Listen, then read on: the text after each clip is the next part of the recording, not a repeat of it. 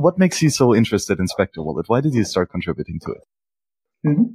Yeah, so I think one of my last articles was about why it's so important to use a full node. So again, I was writing in order to grasp things myself.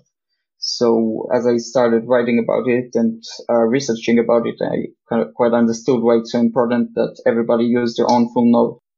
Not just for privacy, but also, of course, for their own privacy, but also in terms of the entire network. So if the payment verification of Bitcoin, of how you verify if you have Bitcoin or not, if a transaction is valid or not, is too centralized. If this verification becomes too centralized, then Bitcoin becomes very, very vulnerable to attacks from either big actors like nation states or from collaboration between these payment verification providers. So as I was researching that, I was also looking on a way to use my own node with hardware wallets, with multisig. I was just trying to figure that out. And there was Electrum pretty much, I think only that at the time. And it was working, but it was very, very annoying and very inconvenient for me, I would say at least. Especially when you didn't have this node in a box thing, back then. So Electrum was quite annoying to work with. So I was looking for alternatives. And then I just, kind of stumbled upon Specter on Twitter and saw a video of, Stepan making, multisig with hardware wallets with your own node in like, 2 minutes. So I just had to try it out, and it was so easy to set up for me, and I just started using it practically immediately.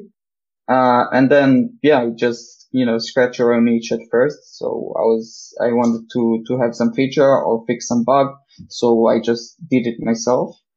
And it kind of escalated from that to working on this project now pretty much full time.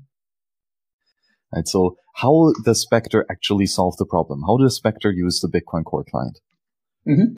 Yeah. So of course you can always use the Bitcoin Core client, but then it doesn't have many features. So it doesn't support multisig from the UI. It doesn't allow convenient hardware wallet integration from the UI.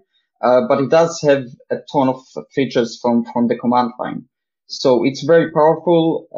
It's the most popular and probably most reviewed and secured software at least in the Bitcoin space, if not one of the most secured software in the world. So it makes a lot of sense to use that. But the graphic UI, the user interface is very, very limited for a few reasons. But then what Specter does, it just connects to the RPC server. So basically all the backend functionality of Bitcoin Core, and it just uses that for for most of the things, for most of the operations, I would say. And gives you just a much easier to use interface. So it gives you an interface where you can use hardware wallets, multisig, whatever you want, basically. So it just to make things easier for the user to use their own node.